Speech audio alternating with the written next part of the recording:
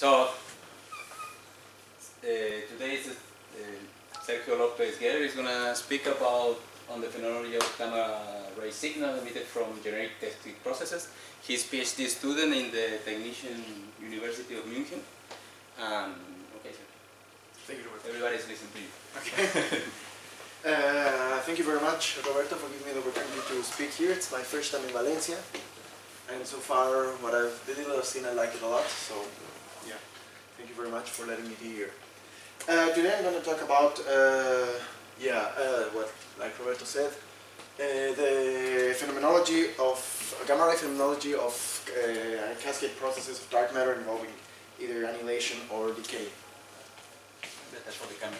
Okay. So my outline is going to be very, very straightforward. First of all, a little reminder about dark matter. Then I'm going to talk about dark matter detection and specifically detection of gamma rays. Then I'm going to talk about the cascade processes and then some physical models in which you can actually see these signatures.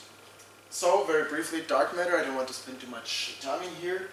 So we know already that we have several different hints for dark matter. Better said, we have some anomalous gravitational behavior that we've seen since 1933 and even before until the present. Different gravitational observations that seem to have an anomalous gravitational behavior. We also can order this in scale, in different scales, which makes it even more convincing that there's something out there that we're not seeing, because we have either rotation curves or the velocity dispersion of the coma cluster that Zwicky saw first, or a bullet cluster, or even in scales of the universe in the CMB or structure formation, that we're seeing some more matter that we're actually observing with through light. So there's clearly something that we're not seeing, and this is usually solved in the LCDM framework with dark matter. We also have a huge amount of dark energy. I'm not going to get into it, but I think everybody's convinced that there is some kind of matter that we're not seeing, that does not interact with light, does not interact with baryons, at least not in a direct manner. And actually we can say that in an astrophysical from an astrophysical point of view, dark matter has been discovered. So there is dark matter, we're not seeing it, and we as particle physicists, we are trying to figure out what exactly is dark matter made of. So in the LCDM framework, we have not only dark matter, but we have cold dark matter. Cold because of a structure formation, so we have to have non-relativistic velocities at the time of structure formation. Then we have dark, so this means no color or electric charge. And matter, it's subject to gravity. Still out there, it hasn't decayed or annihilated today. So we have these three concepts, and every particle we want to postulate, it has to fulfill these three requirements if we want to remain in the standard model of cosmology, which is the LCDM model. We have several candidates for this. Not all of them fit in this cold dark matter framework, but most of them. And the most popular one today are the weakly interacting massive particles, or WIMPs, which fulfill all of these requirements that I said before. They fit wonderfully in the LCDM model. They also fit are a natural byproduct of several other theories like explanations or SUSY. So actually this is the most explored candidate and a very well motivated candidate. So I'm going to focus from now on, every time I talk about WIMPs. Yes? What's the gravitino? The gravitino is... Gravitino. Gravitino. Gravitino. On the right side, gravitinos. Gravitinos. Okay, this is a typo and I didn't realize. Sorry. So let's switch easily, fast on. Okay. nice feature about the WIMPs that they also produced as a thermal relic that it freezes out. So you have a huge amount of WIMPs in primordial times, and then as the universe expands and cools off, the process of dark matter to star model particles, which was at some point in equilibrium, begins to go only in one direction, not in the other, so the density of dark matter particles begins to drop, and the expansion of the universe compensates this, and then the particle freezes out, and it remains as a thermal relic.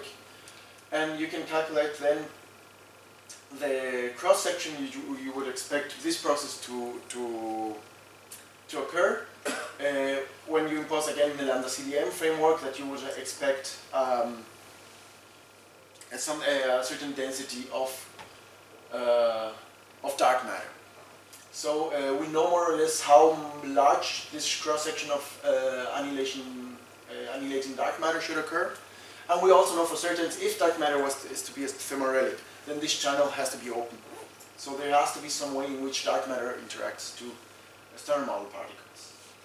So now that we have this ready, we can go on into dark matter detection.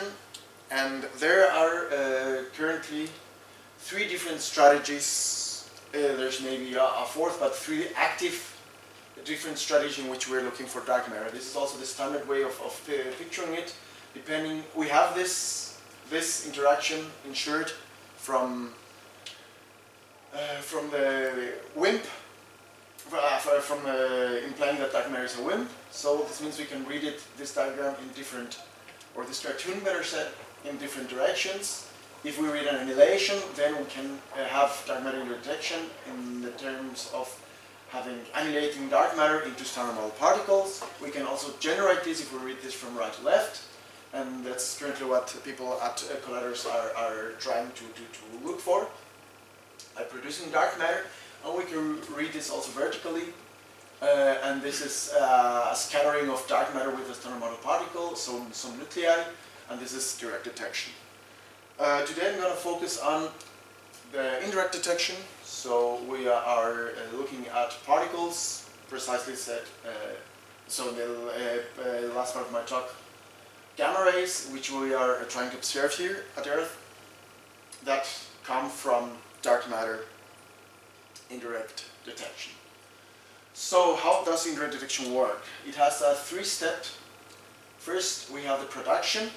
So dark matter annihilates into either gauge bosons or the Higgs, or perhaps directly into leptons or baryons via loop. And then we have this in situ production. Then we have to take care of the propagation. Unless the particle is promptly emitted, the particle, I mean a photon or a neutrino that travels without any kind of diffusion through the galaxy, we have to also take care some kind of diffusion of charged particles in entangled fields that we have in the galaxy, also the interaction with starlight, also interaction with the CMB. So there's several things that may happen to the particles in their way to the Earth that, okay, here I just depicted in this local area. And then it arrives at Earth, and we have to look at it. Since it doesn't interact neither electrically nor with a strong interaction, so there are several ways we can look for this.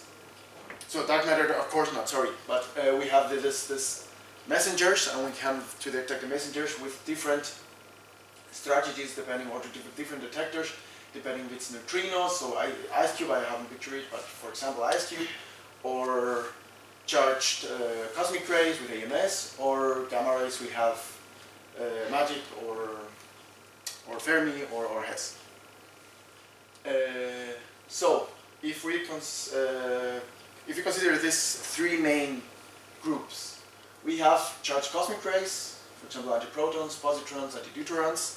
They have the disadvantage that you have to take care of the diffusion, and this brings a lot of uncertainties.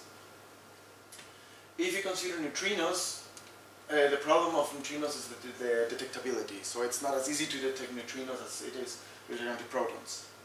If you consider gamma rays, since dark matter doesn't interact directly with gamma rays, these are always a suppressed channel. There has to be always some intermediate process, either a loop, or if you emit charged cosmic rays, and then they in turn emit gamma rays, they have also this process involved. So it's not a direct channel. However, gamma rays, in contrast to these other two channels, they have the perks of having no diffusion and of being easily detectable. So this is the reason why from now on I'm going to concentrate on dark matter infrared detection using gamma rays. And okay, just some few words on the experiments I've used. Some of this is not all of them. There exist. There are several. But just to put into context, I've used in the following of the talk, I'm gonna talk about data drawn by the Fermi telescope, which goes in lower energies in this context, so either 0.1 to 300 GeV. We have also the Hess telescope in southern Africa that goes to higher energies, and it complements actually quite nicely Fermi. And I've also worked with the concept of CTA, which is a next generation Cherenkov telescope of gamma rays, and of course of charged particles, that has a broader band from 10 GeV to 1000 TeV.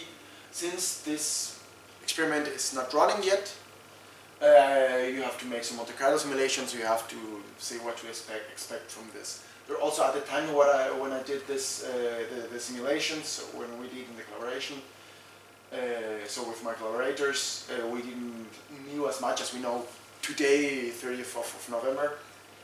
So it's also, we could use even more data and make perhaps a more realistic simulation in what CT is going to look like when they build it. So gamma rays. If we consider diffuse emission, so not promptly emitted gamma rays, we have a diffuse emission of a multi-wavelength photon. So we have the emission of photons in several wavelengths that is either produced after the dark matter annihilation via either inverse Compton or some Bremsstrahlung. And it emits a soft spectrum in many wavelengths. And the problems with this is that you have to struggle with an unknown background, which is actually a lot larger than the flux that we would expect from the emission of dark matter. So if we were to claim, or if dark matter is to be seen through this channel, we have to make a lot of work and a lot of statistical analysis, because we have a huge background which have to surpass with a soft spectrum. So this is, for example, if you say dark matter 150 GeV, standard thermal cross-section 3 × 10⁻⁶, and chi to pp bar, then it will produce this spectrum. And as you see, to see it actually, this is data from Fermilab, to see it here, it would take a lot of time to convincingly say, okay, dark matter, we've seen dark matter in this channel.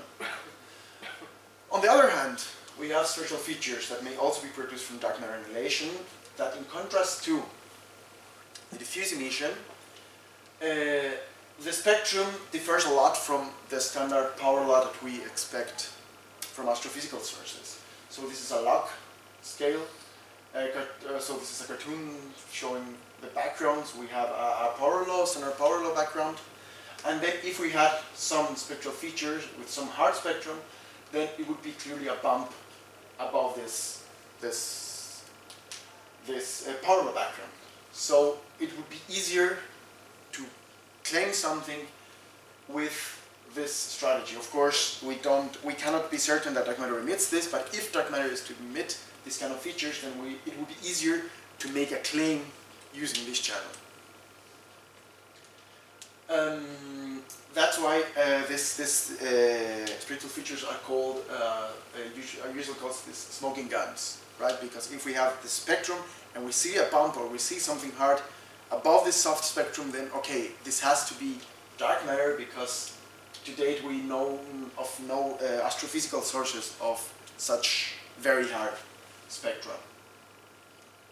There are three different kinds of spectra of spectral features that you can see. The most well-known are the gamma ray lines, in the sense that they are produced is in a supersymmetric scenario that a neutralino annihilates via loop, and there's always some loop involved to photons, and so dark matter could emit gamma ray lines. You have to fight with the suppression, but in principle you could emit this monochromatic photons. It would be emitted with an energy equal to the mass of the dark matter particle in the standard scenario. You can also produce some hard spectra with internal bremsstrahlung when you attach a photon leg to an annihilating case of dark matter to some other standard model of fermions. Then you may emit this photon, and this photon, due to kinematical reasons, has a soft spectrum in the beginning, but then at the kinematical end of the signal, it has also a bump. So this would produce also a feature, a hard spectrum. And then in the third case, you have gamma ray boxes and triangles, which are emitted in two-step processes, cascade processes, that are figured here. So you have dark matter relating into an intermediate state on shell, so these particles are actually physically emitted, and then this particle emits after some scale into photons. And if this is the case, then you automatically have some hard spectra, which I'm going to talk about for the rest of the talk. But before, I'm going to say just briefly two things regarding the other two features, namely gamma ray lines and internal bremsstrahlung features. For example, this is a gamma ray line that is produced very optimistically with this standard cross-section. The problem is that, okay, here this is a line produced with a cross-section 3 times 10 to the minus 26. However, as you recall from the previous slide, you saw loop suppression. So this means that in the best scenario, you have to fight with an alpha squared suppression. So this means you would have more or less 1 times 10 to the minus 30 an effective cross-section, which is okay, very much lower than the one produced here. So you have to scale again the signal down. So it's not as clear as you see here. So still you have to fight with a huge background. A similar kind of suppression you have in internal bremsstrahlung cases, because since you have a 2 to 3 annihilation, you have a phase space suppression, and also you have to attach the electromagnetic coupling in contrast to the 2 to 2 cross-section. So you have again a similar suppression. However, in the case of gamma ray boxes, you don't have any of these a priori suppressions. So in a very good case, you would have no suppression at all. But it's also very optimistically, but there's no a priori suppression. So now I go to the main part of my talk, namely the gamma rays that are emitted from cascade processes. And I could talk about this actually a long time, because the phenomenology that you have from cascade processes is huge. So I'm going to try to summarize it for the following 15-20 minutes. Yeah. So how does this work?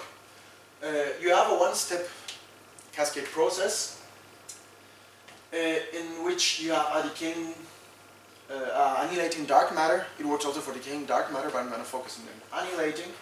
And it annihilates into an intermediate state. First of all, there's nothing known about this intermediate state. I'm not saying anything. It decays just in an intermediate state. And then this intermediate state decays into at least 1 photon.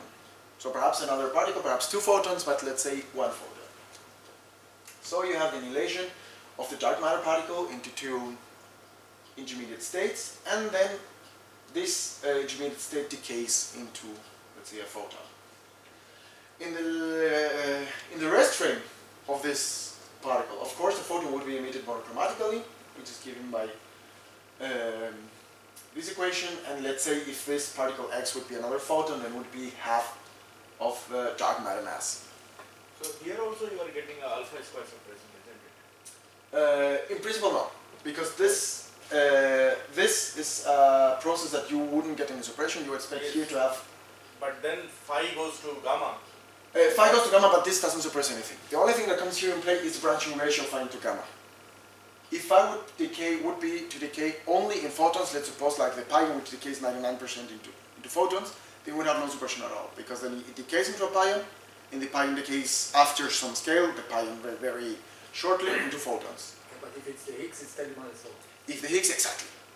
So in principle, the branching ratio of this particle has a huge role, is the suppression.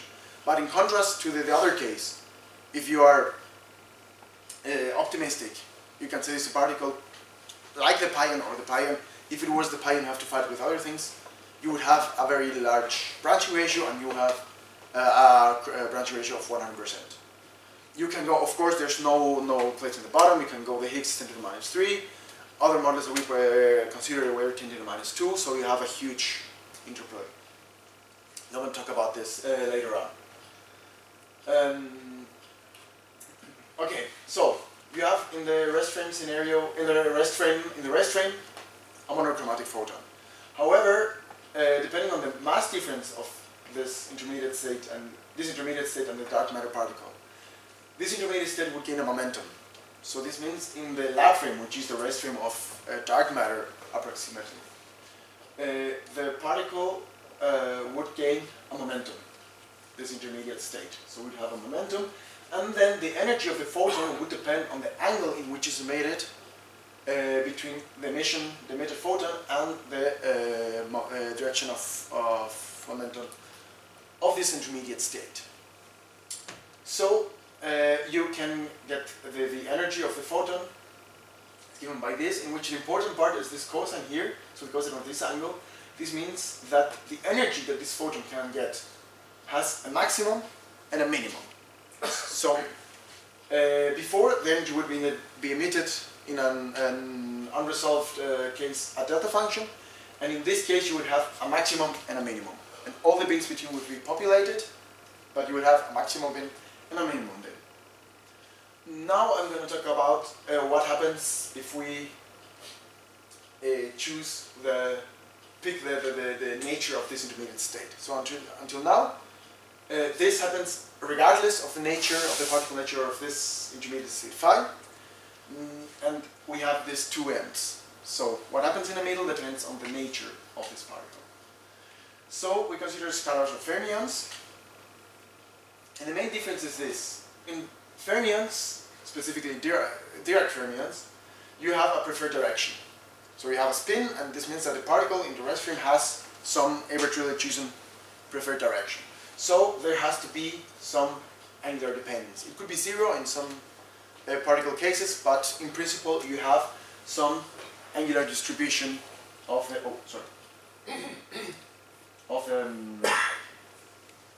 of this emitted photon.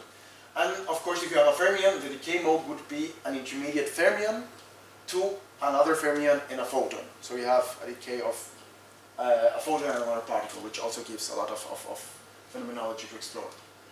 In the case of scalars and also Majorana fermions, you have some isotropic decay. So this means that in this expression, alpha is 0. So you have an isotropic decay. So you have no perfect direction. And the decay modes could be either ZZ, and because of electroweak unification, you have automatically also the gamma to Z decay mode. So phi to gamma gamma or phi to gamma Z. What happens in the one-step cascades with scalars? This is the most easier case. We have isotropic decay. So this means, again, this is a cartoon that explains it. We have the intermediate state going with a momentum in one direction, and then it emits a photon. Let's say it emits in the forward direction. So this is the maximum energy this photon can get. So it's emitted at the kinematical end to the right. So a maximal energy. On the contrast, if we emit it in the backwards direction, we get a minimum energy. So then the rest, as I said before, is populated in here. And since in the scalar case the decay is isotropic, this means that all of the angles in between are equally possible. So this means that all the directions would be populate all of these energy beams are equally populated. This would get you this box-shaped spectrum, right? So if you emit, then you have a case in which you produce this box-shaped spectrum. However, in the case if you have a fermion, you will have a preferred direction. Let's assume this preferred direction is forward, so you prefer to send your photons forward. So this means you would have at the kinematical end a huge amount of photons, and then as you go into wider and wider angles, the population of each of these bins gets smaller and smaller, and then the least preferred direction gets the smallest populated bin, and this would produce this kind of slope, and then it looks like a triangle. Then I said before, it depends, of course, which is your preferred direction. If your preferred direction was forward, you get something like this. And then this preferred direction is mirrored in this parameter alpha. Depending on the parameter alpha, you can play with the slope. So you have the case in the forward direction. The opposite case, the other extreme case, is where your preferred direction is backward direction. And then if the preferred direction is backward direction, you have this energy being the more populated one, and then it drops. This would look again like a soft spectrum, but this is just a linear plot, so this means this is a linear fall, whereas the astrophysical background are a power law, e to the minus 2.7 more or less. So this is still a harder spectrum than the one that you expect from your astrophysical background.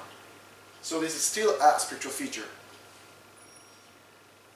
So regardless of what the nature of this alpha, so what the preferred direction is, what the specific particle model is underlying, you would have something that would be visible as a spectral feature. So what happens now? We get to play with the parameters, the mass of the intermediate state, the mass of the end state, and so on. And here, for example, you get if the intermediate state has a mass which is very near the dark matter mass, this means that after annihilation, this intermediate state would be emitted with a very small momentum. This means that the energy that the photon, emitted photon, would gain or lose is not that large. So you would get a very narrow box, and if you consider some resolution, you would get a line-like spectrum, which could be indistinguishable from a gamma ray line. So this means that all of the work that has been done on lines can be directly translated to a scenario with narrow boxes. Whereas the smaller and smaller the mass of the intermediate state gets, you would get the kinematical ends even wider and wider, and then you could get an intermediate box or a wide box, as we call them. So the width of the signal relates to the mass ratio mass difference, so the ratio of the masses of intermediate state and intermediate scalar in this case, and the parent dark matter particle. If you have triangles, you have of course the same thing. You have wider triangles, you have narrower triangles, and again, if you get a case where the width is narrower, much narrower than the case of a line, you cannot distinguish it from a line. And also you have, as I said before, you have different slopes. So you can go upgoing slope, downgoing slopes, and in the case of, I picture it in fermions, but it happens also if you have a decay mode in the scalar case, gamma z. Depending on the mass relation between the intermediate state and this end state, in the case of a fermion, let's say a neutrino, in the case of a scalar, the mass of the Z boson, you would then get a signal at lower energies. This is directly this follows directly from kinematical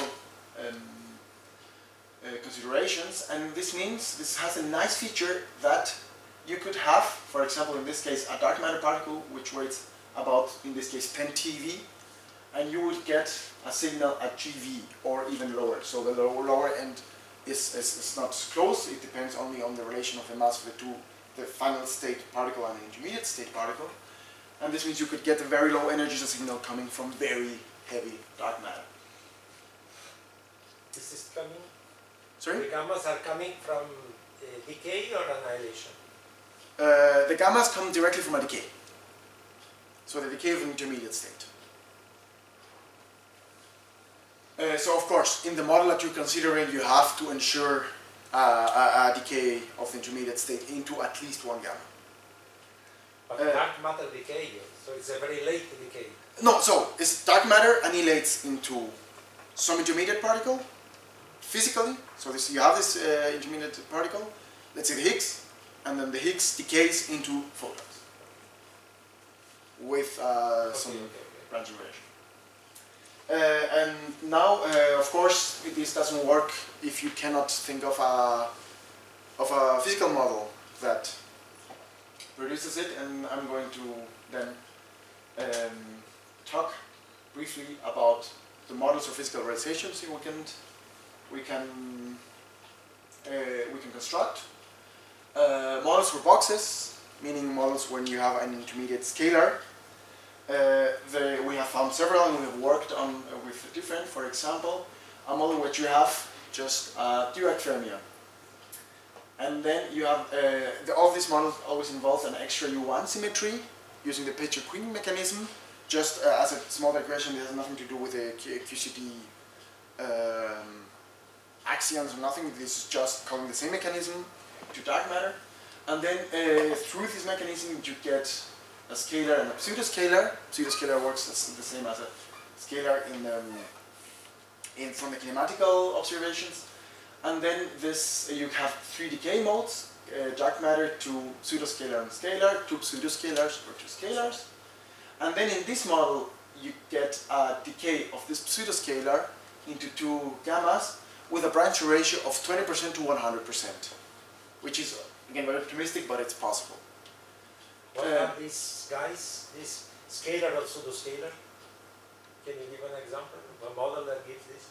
Yeah, so this model that we constructed, this is a model that we constructed in which if you add one extra symmetry, one Petrie-Queen symmetry, then you get these pseudoscalars as Colson bosons, just like the Petrie-Queen mechanism works. Another model which uses the same is a model that was constructed by these people, in which they were trying to explain the positron excess. And in this model that they also had the similar mechanism, in which dark matter is a Dirac fermion, which emits dominantly into a pseudoscalar and a scalar. A very small branching ratio, but they also had a very large boost factor with Sommerfeld enhancement, and they produced also boxes. So yes? I don't get this. Why is the branching ratio of the CPO by 100%? In this case, so the branching ratio of the pseudoscalar into gammas was in using anomalies. So you have the KV an anomaly. This is constructed analogously to the Poisson. Yes, exactly. But it is very obscure. What is the model? I mean, what is the model? What are the doublets? What are the assignments? All of quantum numbers? this is sintered. Sorry? All of this is sintered. Yeah. All of this is sintered. But what do? You get a standard model and you add something. What do you add? Singlets? Okay, I don't have the here. For this I didn't make. I understand that this is everything is additional to the standard model. One Dirac fermion, one scalar, one pseudoscalar, and all three particles are singlets on the standard model. Yes, I'm not But getting. they're not coupled to anything? I'm not getting into detail into the models. I just wanted to mention the models. Of course, I could talk on I'm focused on the phenomenological part. You just wanted to understand. No. In the paper we wrote the Lagrangian, we computed the loops, we computed the diagrams and everything. For example, for the case of triangles, I have here a preliminary Lagrangian that we wrote with the particles. So we added 5 particles and extra doublets and so on. Here with a set to symmetry for ensuring the decay. For the stability of dark matter, this is the Lagrangian. So if you want, we can discuss also. So the extra fermion looks like a right-handed neutrino. Yes. This one. Just a right-handed neutrino. This one is a right-handed neutrino, and this one is an extra sterile neutrino. This is sterile neutrino. But I thought the fermion is the dark matter, and from the Z2 assignment, it seems it's the chi which is the dark matter. Sorry. Dark matter is chi. This is the intermediate state, and these are extra particles that we need for the whole decay, for everything to work. This is the dark matter. And S is a singlet, is a fermion? S is a scalar. This is sorry. Yeah, I see. A real scalar, not a complex scalar. A real scalar, yes. No. Yes, a real scalar, of course, it doesn't charge by you. It's a real scalar. In this case, there's another issue you have to consider, is that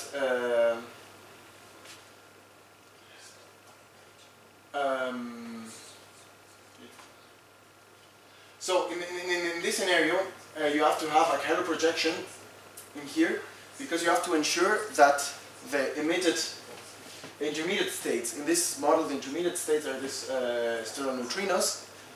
These have to be emitted in all the processes with the same chirality, so that the direction was the same and the preferred direction of all the decays is the same. Because in the other case, you would have different chiralities, and these chiralities would emit, as I showed before, forward photons, backward photons, everything is populated, and the signal, the net signal you would get here would be again boxes, which is still a special feature, but you wouldn't see triangles. However, you consider an asymmetric dark matter scenario, and this is again just a very small comment. If you consider as an asymmetric dark matter model, and you can produce them with, for example, with a U1 symmetry with a Lepton charge, so you ensure the symmetry, you can produce only stellar neutrinos with one specific chirality, and then this means that you would emit in the end photons only in one direction or in the other direction. This is just only to ensure that you have indeed, you see here this triangle spectrum. And the nice thing of this is that, okay, it goes in back direction. If you see, at least according to the study, if you would see a triangle in your dark matter, in your data, this would mean immediately that you would have an asymmetric dark matter scenario. Sorry, can you get rid of the left-handed stellar neutrinos and just work with the right-handed ones? If you get rid of the the stellar neutrino. Of the left-handed part. So you just make it right-handed, like a typical right-handed neutrino. I'm not sure. Maybe yes. I mean, that way you break the equal chirality that is in the box. Let me think here very quickly. I mean, you would have to give a Majorana mass to this guy, because otherwise it would be massless. Well, actually it would be direct, no? With the maybe yes. But this model was actually constructed more, let's say, in a toyish way. So we're trying to just construct some kind of physical model that produces. Of course, if you can play with another model that produces this, sure. Then of course, perfect. Okay. No, you can go to the complexity of a model is not close. So you can go to huge complexities in if they produce this. Sorry. It's okay. The ND is the Dirac neutrino is right. ND is a Dirac neutrino. Is a sterile Dirac neutrino. It's vector-like, left and right. Vector-like. But how do the neutrinos get mass in this case? The normal neutrinos. The neutrinos. Yeah. It's isomechanism. So you have a right-hand neutrino. How does it work? There is a name. And you would need to add a Majorana mass. Sergio. It can be because of those lambdas that you get in there. Maybe I'm wrong. Those give Dirac mass to the neutrinos. To be completely honest, I didn't work deeply in the model. So the model was built by a collaborator of mine. So I'm not sure of all the small stuff of this. I guess the scope of this model was not to work on the mass of the neutrinos, was just to work on exactly. So the boxes. Again, this model was not constructed in the spirit of explaining everything. It was just in the spirit of showing that there is a possibility of a model that would emit triangles. So we're not trying to make a realistic, physically realistic 100% true model to the nature. Like I said before, this is most a toy model that would go perhaps one step in between a toy model in its essence and a model, a physical model in its essence.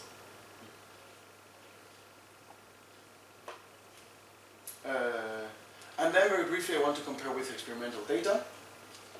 What we did is just we draw limits using this method on possible models.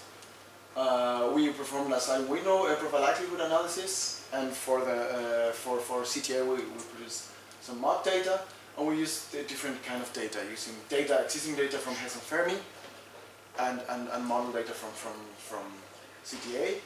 And I don't want to get into it with this. I want just a summary, for example, of all the limits that we get. In here we're considering a branching ratio of the intermediate state into photons of 100%. And of course, if you would get a different branching ratio, the only thing you have to do is to scale this. If you had an enhancement, a boost factor, you scale this down, right? So you have, depending on the precise model that you have, you play this. This is a rather model-independent approach. This is just for lines. So what happens if you had very narrow boxes or very narrow triangles? And the data from Hess and Fermi lab are data that they drawn separately. The only thing that we did, as I said before, is that you can translate all the analysis that has done, phenomenological analysis that has been done, into lines to narrow triangles. And these two lines represent the limits that we drawn for some Monte Carlo simulation on CTA. And okay, just to explain, these two different lines are because when we worked on this, we had this line, and then 2 weeks after we submitted the paper to the archive and to the journal, the CTA released any newer information on the experiment, and so we had to update it for the new performance on CTA that was released. And review with my conclusions. Thank you.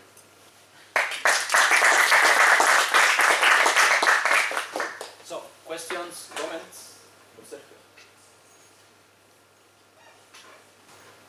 I don't know, I mean, when you present the previous model, the one like 2 slides before, in this case, no, the one after. This. Yeah. In that case, you have the triangle only because the neutrinos are kind of massless. Because you need photon, neutrino, but are in fact. You have only white triangles. Only white triangles because the neutrino is massless. Yes. So by principle, you can have kind of heavier state, and then your triangle. If you if you would construct a more complex model, with not the final state not being a standard model neutrino, but perhaps another neutrino, and a heavier neutrino. Perhaps it could be also another state. Yeah, exactly. Then you would have narrower triangles. Yes, but this depends. Goes only as far as the complexity of the model is allowed to go, which is as complex as you want it to get. But I don't know. In this case, we try to remain as simple as possible. I have a question. Please. Yes. Usually with gamma ray lines, you can try to have cross sections as large as the thermal one by using tricks, no? Like some exactly. things like that. Or substructures, boost factors. Exactly. Could you use that here as well to get a cross section for boxes which is larger than the thermal one? Yes, yes.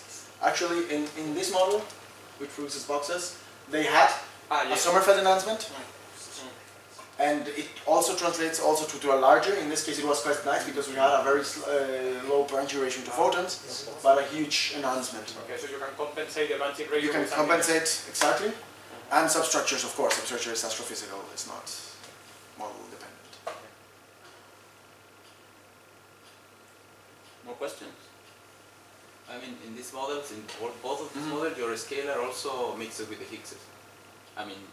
They both mix with the Higgs. In this model, we just to spare the analysis on the charged cosmic rays, we put the mixing angle to 0. But of course, you should open it, and then you have to explore what happens if you emit electrons. They are constrained from the visible. Exactly. And in this case, they had also, I think they had also mixing, but this model was a lot more complex. And they observed more. I think this model actually did take a look into the mixing, and this model ensured that this mixing didn't overproduce cosmic rays. So, I have another question. No, in the sense, because since you are starting with two Dirac fermions as dark matter candidate, also you could construct a model with Majorana fermions. In the sense, you could have I was thinking just if it is possible to construct the same triangles, but instead in the final state to have the 2 5 in the case of fermions. Since you have this Majorana mass suppression, you can have also an internal peristralum plus the 2 intermediate states. In principle, it's kinematically allowed and it's going to be stronger than in the other case. No? You mean Majorana in the intermediate state? No, Majorana in the initial state.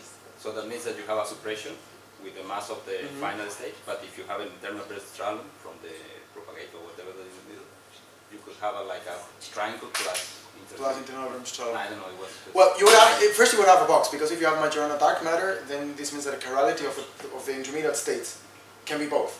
So you would have triangles that would add themselves to a box, but in principle, yes, you could have. Actually, no, the box models were always considered fermion, but the first time we looked at this, we had actually a very, very simple model that produced with Majorana dark matter boxes, but yeah, with Majorana. Okay. More questions? If not, we thank Sergio.